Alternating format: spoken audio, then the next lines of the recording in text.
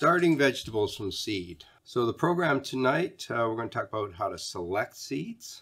It's actually more complicated than it looks. Then we're going to start them indoors, and we're also going to talk about seeding direct in the garden. And the tricky part about vegetables is to know which ones work best direct seeded, which ones work best indoors, and when to start them, and how to buy them. And that's really where we're going to start. How do we select the vegetable seeds? I like to grow things that are easy to grow, taste good, and give me a high yield. So if you're new to growing vegetables, I strongly recommend you don't try to grow everything under the sun. You're going to look at the list and you're going to say, wow, there's like 20, 30 different kinds of vegetables. I'm going to try growing them all. And that's a big mistake as a beginner. I strongly suggest that you pick a small number, learn to do those well, and you might as well pick things that are easy to grow, taste good, and produce something, because not every vegetable does well in the garden. I have this program on my YouTube channel called the 10 Best Vegetables, and it's specifically picked for beginners, and it's sort of a list I count down from number 10 down to 1, and I go through and explain each one and why I pick each one, how to select the right ones for yourself, and so on. A lot of tips for each vegetable, and we go through that whole series. I think if you stick to that list of 10, you'll be quite successful. There are lots of other vegetables that are more difficult to grow. So where do I usually start? Well, I would recommend with these tomatoes. Everybody grows tomatoes pretty much, and the reason is that they're the best tasting. They're not the easiest to grow. They do have some disease issues, but everybody loves eating tomatoes, especially from the garden. Lettuce and radish are good ones to choose because they're really easy to grow, especially in cooler weather. So if you're around here, which is a zone 5 garden, they're excellent because we can start them early. We can even grow them in the fall, and we can get a pretty good harvest out of them. And then I also like peas and beans. They're pretty easy to grow. The seed's nice and large, and they produce a lot of material. So it's worth the space in your garden. Now there's 3 ways to start these vegetables: seeds, sets, and plants. And we're going to focus mostly on seeds, but we're going to also talk about these other 2. So let's start with sets. And this can be very confusing to a new vegetable grower. So we have these things called sets. And on the left there we have garlic, and that's really not a set, although it behaves like it. The one on the right are onions, and those are sets. So you can get onion seed, but if you're going to grow from onions from seed, you should have started about a month ago for zone 5. They take a long time to grow, and to harvest this summer, you really already have the seeds germinated. If you start now, you're probably not going to get much. It's also more difficult. So if you're interested in growing onions, what I suggest is you get these sets, which are really just baby onions, and they're going to be available in stores in the next month or so. You simply pop them in the ground, barely bury them, and they'll grow. So you can skip the seed part and go right to the small onions. Garlic is very similar. So when we grow garlic, we actually take the cloves and plant each one of those. And so that clove behaves just like the set, and it will fill out in the summer and create a full garlic bulb. Unfortunately for this year, you kind of missed the boat on these. These have to be planted in October-ish. In zone 5. If you can plant them a little later, but you won't get as big bulbs. And if you plant them in spring, you will grow something, but it won't be good big garlic. You buy the cloves. And in fact, the interesting story is that getting garlic seed is really difficult. These plants will make flowers, but the flowers turn into little bulbs, little sets of garlic rather than seed. And it's actually pretty tricky to make garlic seed. We use the term garlic seed, but when someone says, I'm going to go plant my garlic seed, they're actually planting these cloves, not real seed. Garlic is really easy to grow. The other option other than seeds is to go out and buy plants. Still a little early for this, but you can go out into the garden centers, April sort of time frame, and they'll have lots of things on sale there. And these will be little plantlets that you take and put in the garden. And this is actually a really good idea for new gardeners because you can sort of skip the seeding part, which is a little more complicated. And you can buy these and put them in, and pretty idiot proof. Get a good seedling and put it in the ground, it will grow. It will give you something. The problem with this approach is that you have a very limited selection of what vegetables you're going to grow. You'll see lots of tomatoes, but even the types of tomatoes you get is pretty limited compared to what you can get in seeds. You can also buy some peppers and lettuce, but the selection is limited. You generally don't find the root crops, those we want to do by seed. You also don't find unusual vegetables. So if you want to just try a few things and skip the seeding, this is a good way to go. But if you want a good selection, you pretty much have to do it from seed. So which plants do we grow as plants instead of seed? Around here we typically grow tomatoes, peppers, lettuce, cucumbers, and melons as plants. So we start them as seeds indoors, we create plants out of them, and then we take the plant and put that in the garden. We don't do that with root crops. So carrots, radishes, beets, those we start from seed, but we put the seed right into the garden. The same is true for peas and beans. I almost never see peas and beans for sale in a nursery as plants. Probably because these are vines, and if you try to grow them in small pots in a nursery, they just cling to each other and you end up with a real mess. And the second reason is they're pretty easy to do from seed directly in the garden. So it is important that you know which of these we want as plants when they go out in the garden and which are seeds. So let's go and buy some seed. You can go to most nurseries and they will sell seeds like this. You can go to Home Depot type stores. They all have some seeds. But the selection is fairly limited there. If you want a bigger selection, then what you really want to do is find some seed catalogs. There's lots of those available in North America. They have a wide range of choices, and quite honestly, maybe too much of a choice, because you get in there and you'll see 50 kinds of tomatoes and you won't know which one to buy. If you're going to buy from seed catalogs, now is the time to do that. In fact, I would say get your order in the next couple weeks and order the seeds you want. If you're going to buy these off the rack in one of these stores, there's not nearly so much of a rush. You can wait another month or two and buy them whenever you need them.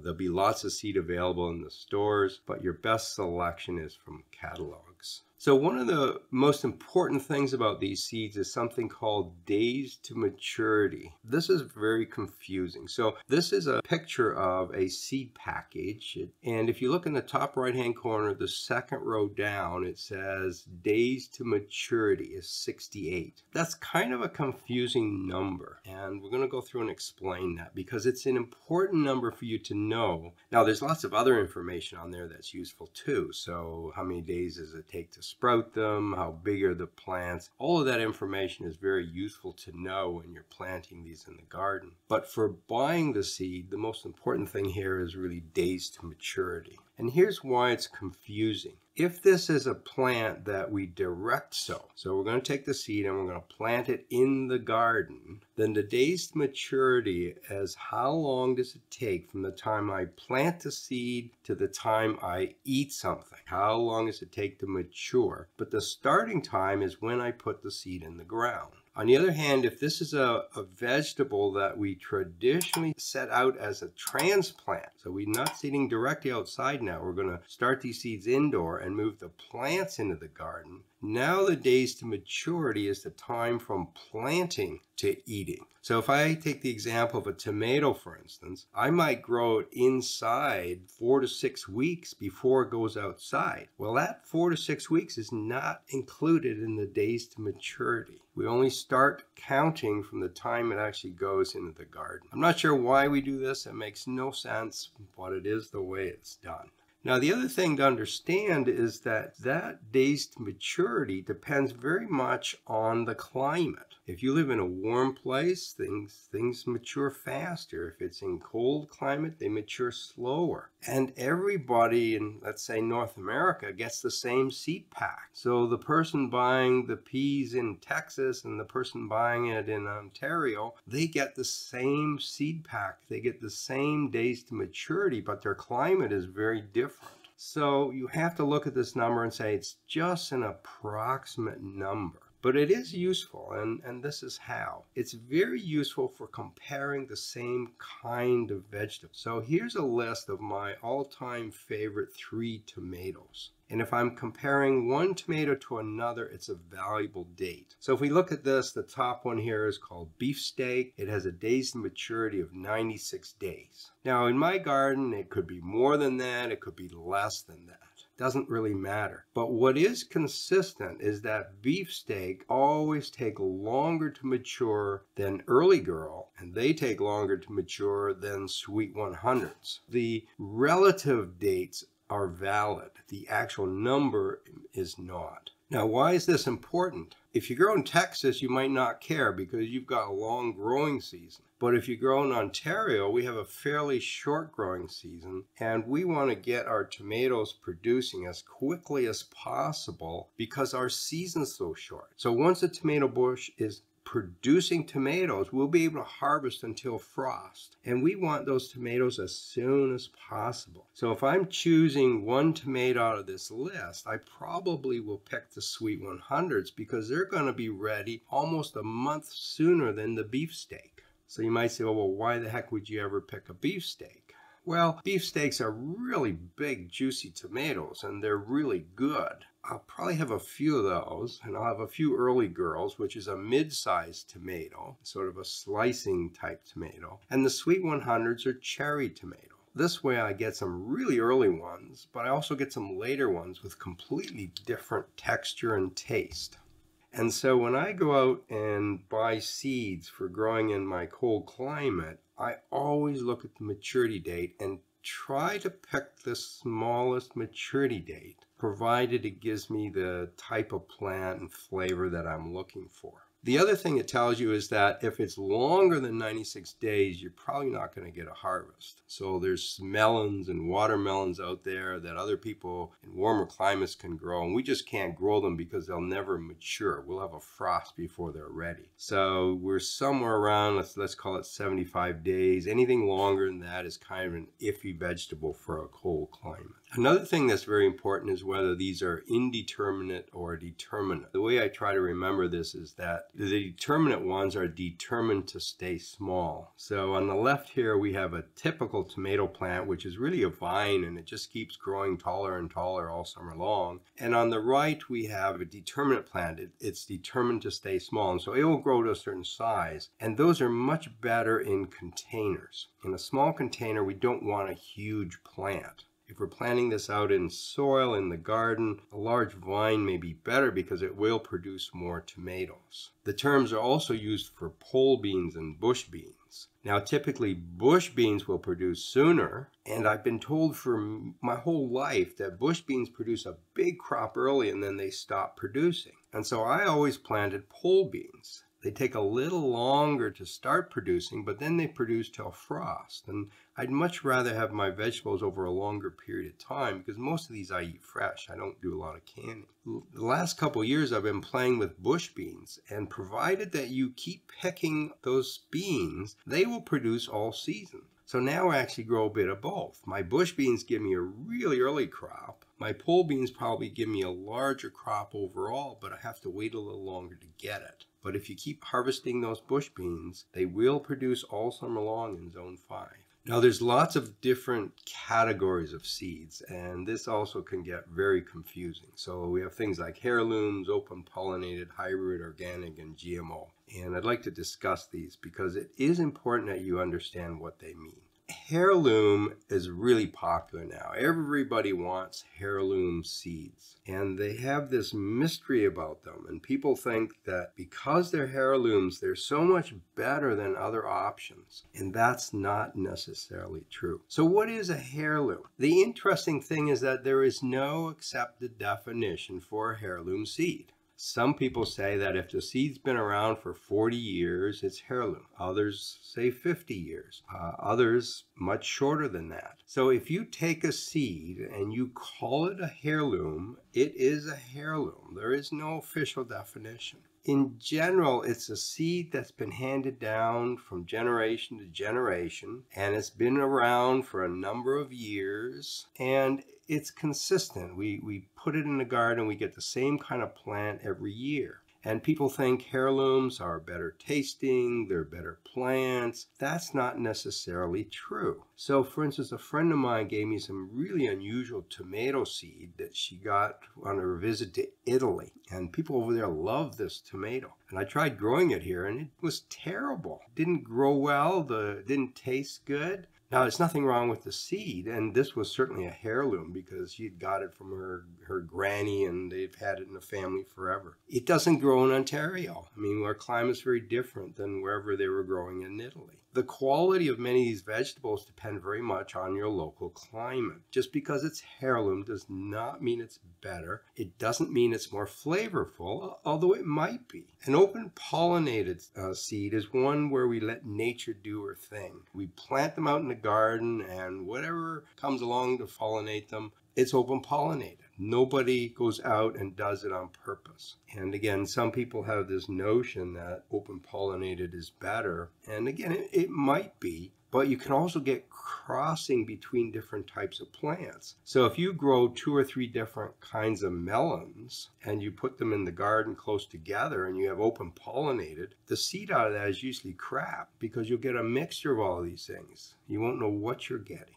A hybrid seed is one where we actually go out and we physically have 2 fields with different plants in them, and we go to the one field, collect the pollen, and take it to the second field, and by hand we pollinate each of these plants. So one thing that happens is that the seed is more expensive because it's harder to make. The other thing we get is we get hybrid vigor coming in. So hybrid seeds generally are less disease prone, and they produce larger plants. Now, some people argue that they don't taste quite as good as a heirloom. One good reason to get hybrids is to get disease-free plants. Heirlooms tend to have much more disease problems.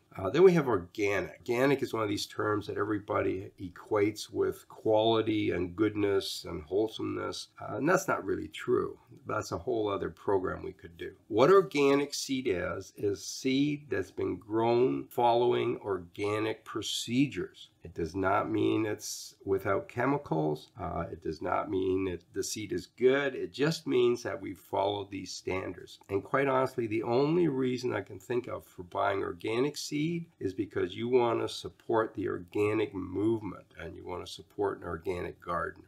If you're buying for quality of seed, you're better off picking one of the other things. Organic is not a good reason to pick the seed. GMO is kind of a funny one. So genetically modified organism. A few years ago, that was in the news everywhere. And so all of the seed companies started stamping their catalogs as non-GMO seed. Well, the whole thing is just marketing. As a gardener, you cannot buy GMO seed, even if you wanted to, because you typically have to buy it in larger quantities, like a farmer, and you typically have to sign a contract. So none of the seed that's available for gardeners are GMO. You don't have to worry about that. Why do we start seeds early indoors? The main reason is that our growing season is too short, and we want to get an early start. I want to taste the earliest tomato that I can, and starting the tomato plants indoors will allow me to do that. If I was in a climate with a very long season, I wouldn't worry so much. I'd probably grow everything outdoors. The earlier we can get the first food off our plants, the longer the harvest is. Because in a cold climate, almost all the harvest stops when it gets frozen. Now, some things survive better in frost than others, but a lot of our popular ones like tomatoes, peppers, beans,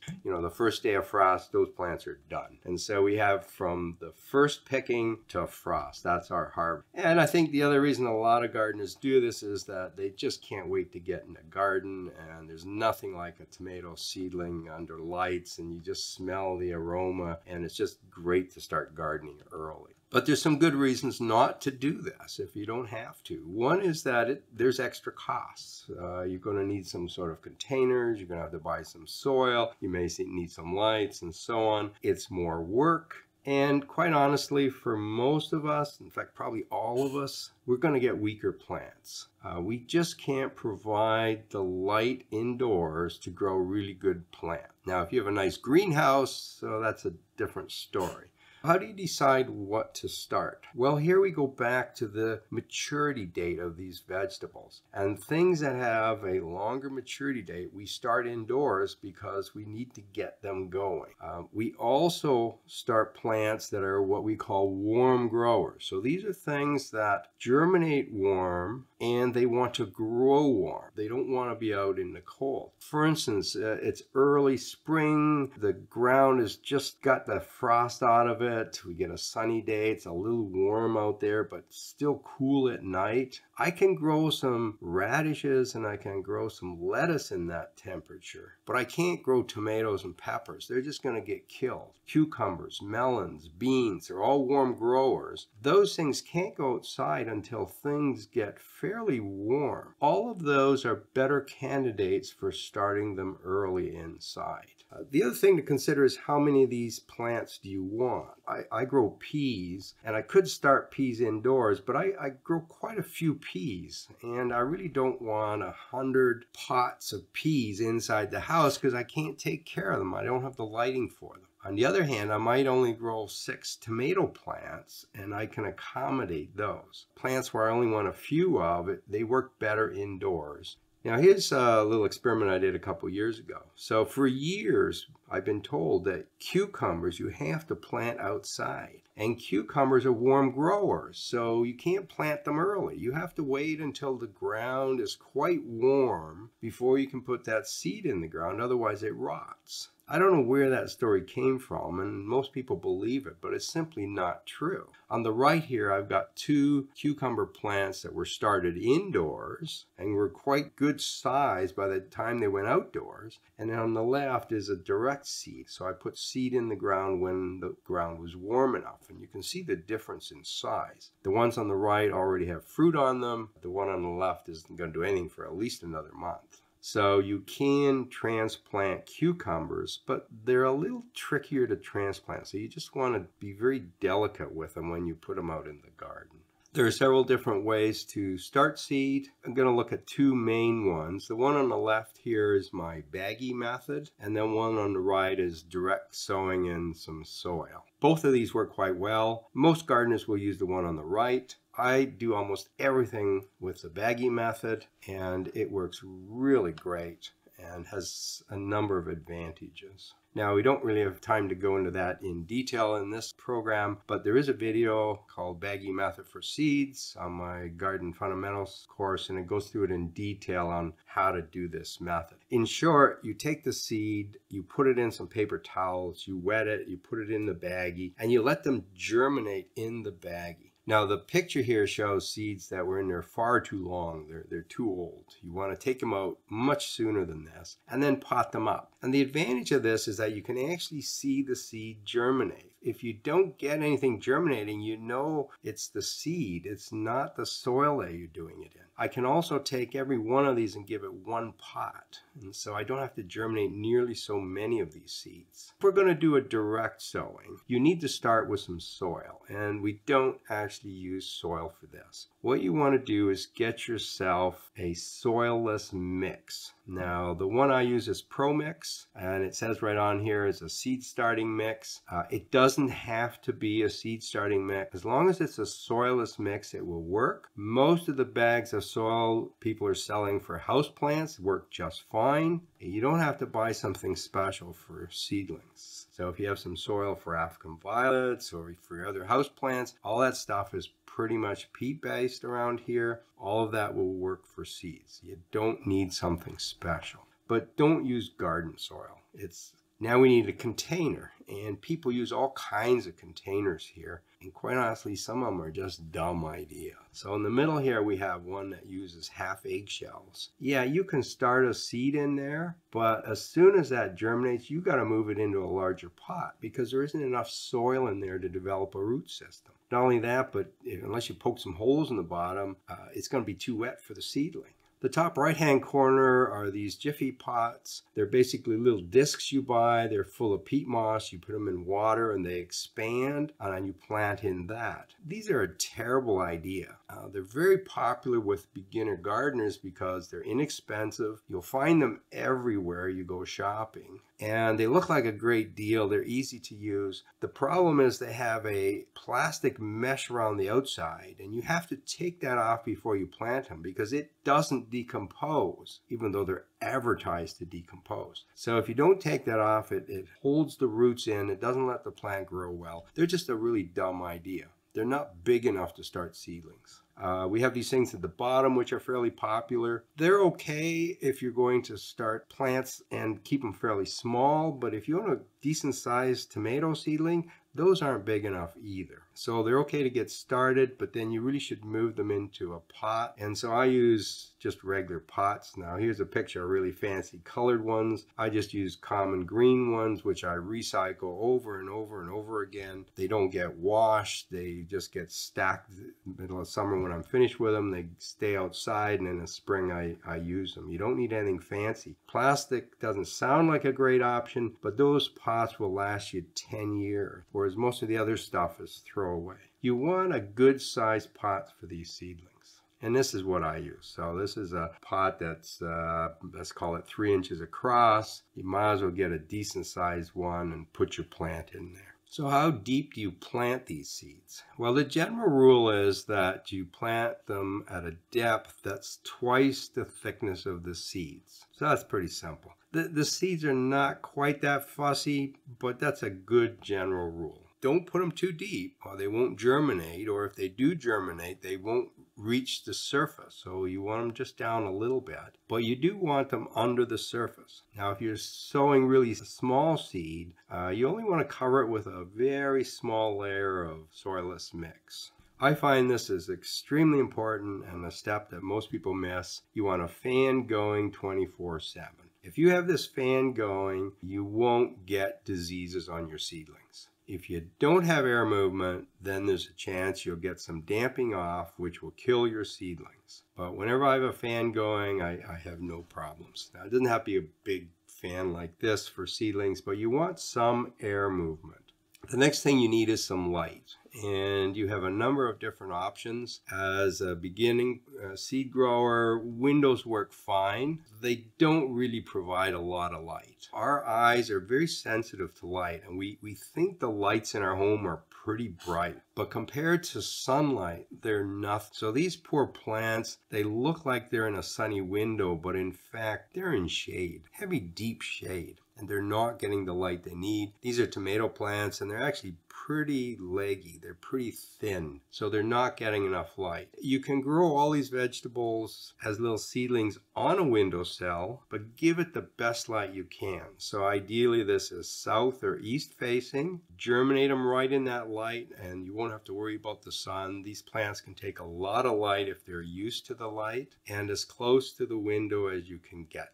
And you can grow a lot of seeds this way. You don't need anything special. But if you're a little more interested in this, then you can buy some artificial lighting.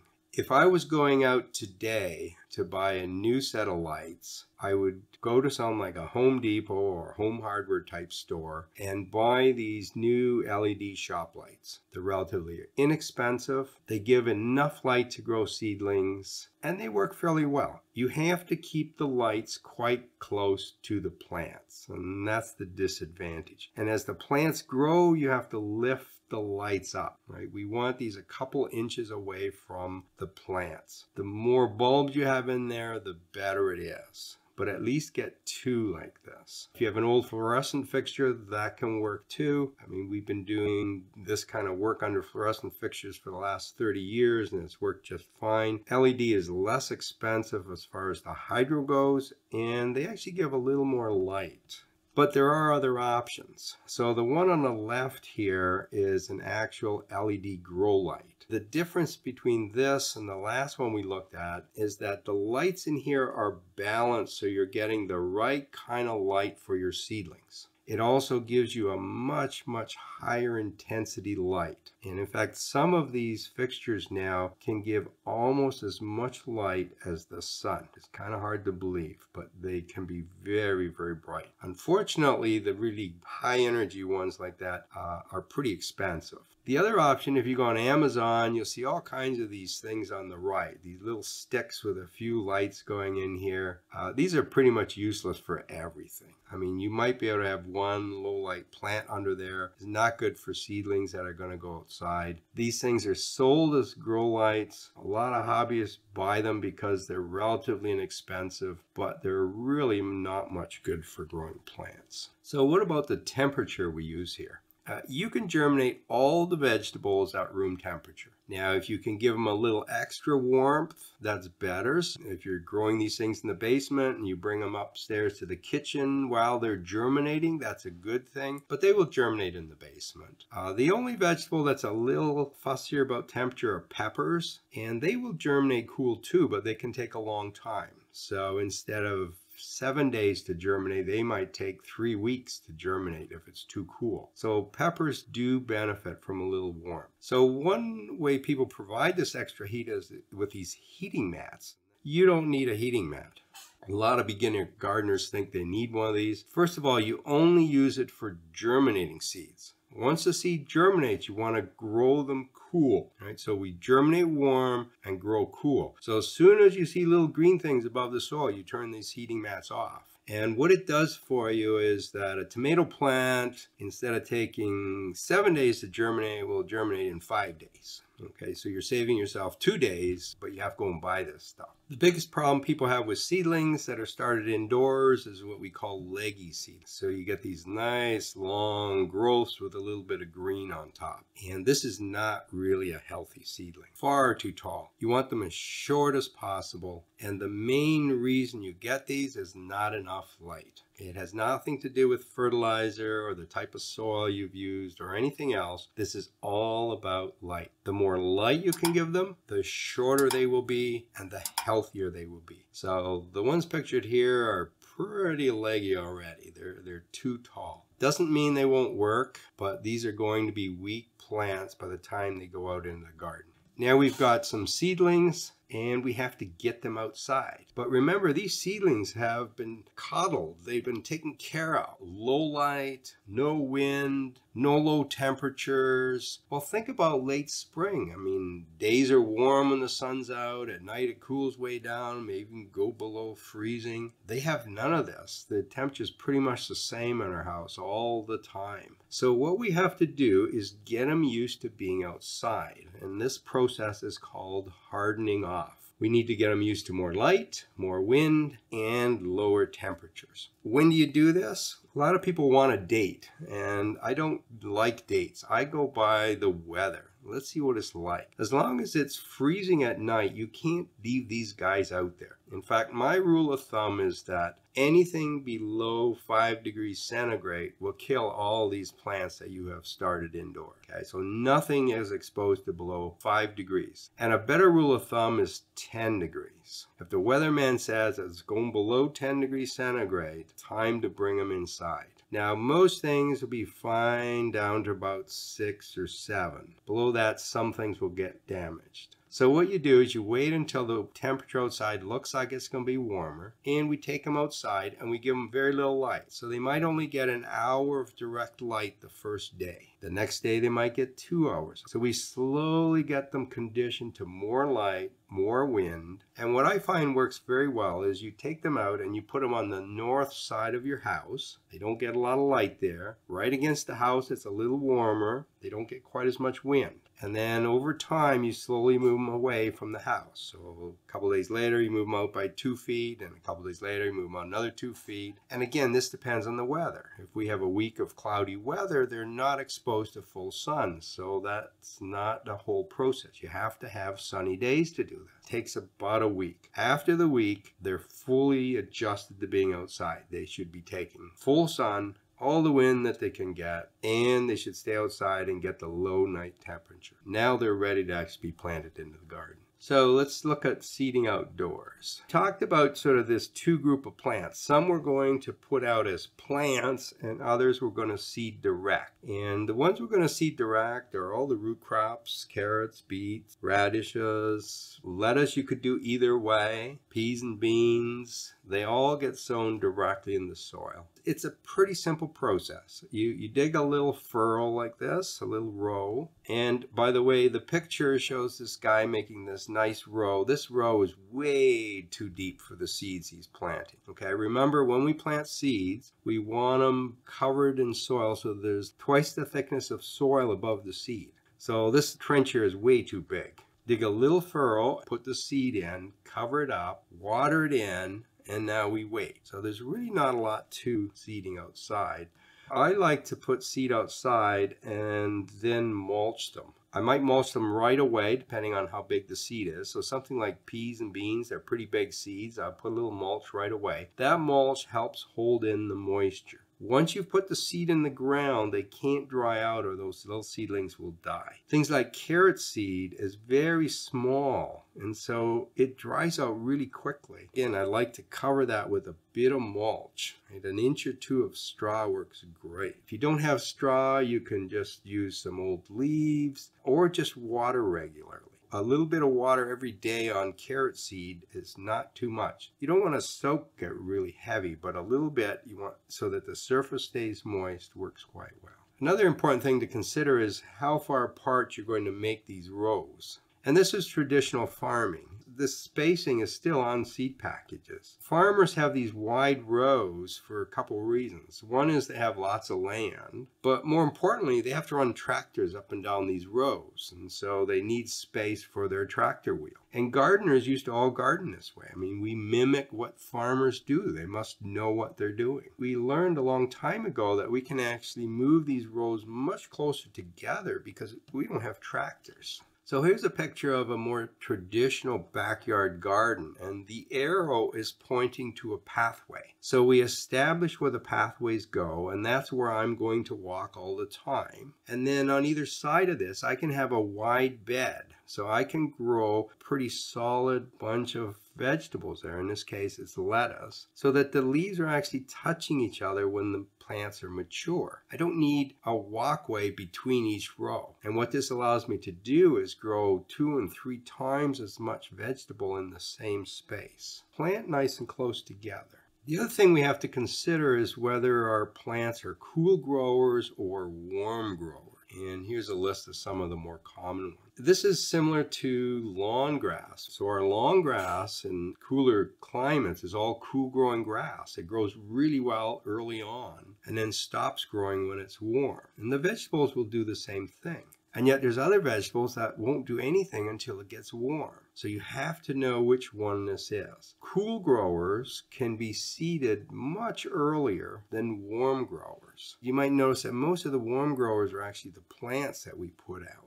Cool growers tend to be seeded directly early in the year. So you can come out, even when the ground still freezes, you can plant some lettuce and it will do all right. It can be covered in snow and it will still do all right. It really is a cool grower.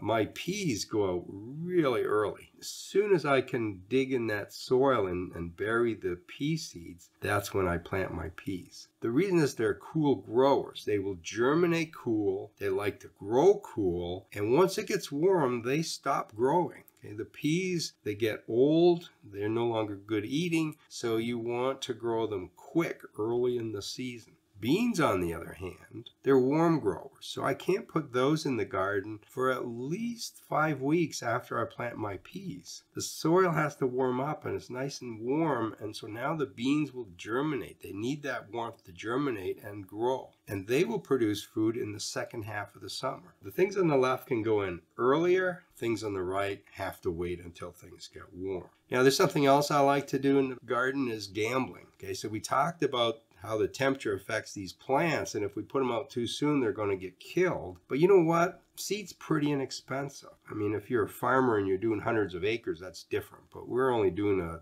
$2.50 pack of seeds. So plant some of them early and take a chance. If we happen to have an early spring, you get an early crop. If we happen to have a late frost, well, you might have to replant them because all those early ones will get killed. But it's worth the gamble to get an earlier harvest. For instance, my peas, I will plant them really early, but I'll only do half of the ones I want.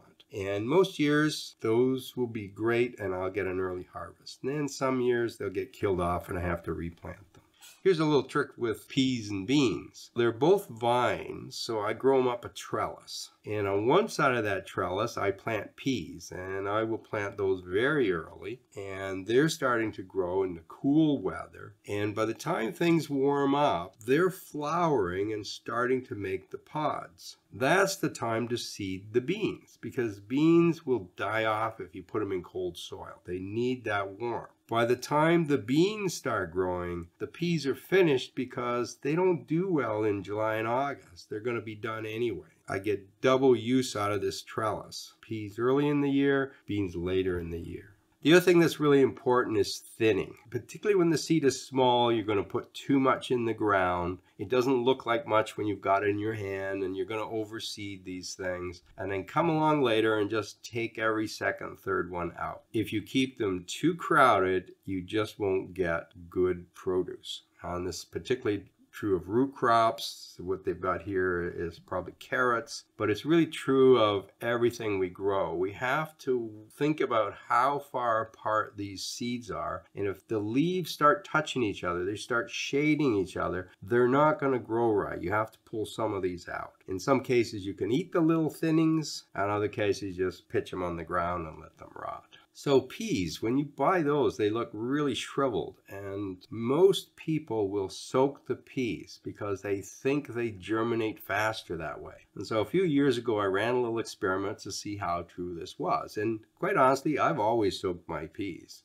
Plumps them up, they seem to germinate a little faster, and that should give me a faster harvest. Does it really make a difference? On the left here, we have dry seed. That's the way it comes out of the package. In the middle here, I've taken that dry seed and put it in soil for 24 hours. So this is moist soil, and then I dug them up to take the picture. The one on the right, I just popped into water and let it soak for 24 hours in water. And that's what most people would do, is either the left side or the right side there. And you can see the difference. They've absorbed a lot of water. And seeds don't start germinating until they've absorbed that water. So in theory, the ones on the right will germinate sooner and produce bigger plants and earlier harvests. But in fact, when I tried this pot experiment, I found really no difference. So after a couple of weeks, the plants are up. They're both about the same size. Soaking really doesn't make any difference here.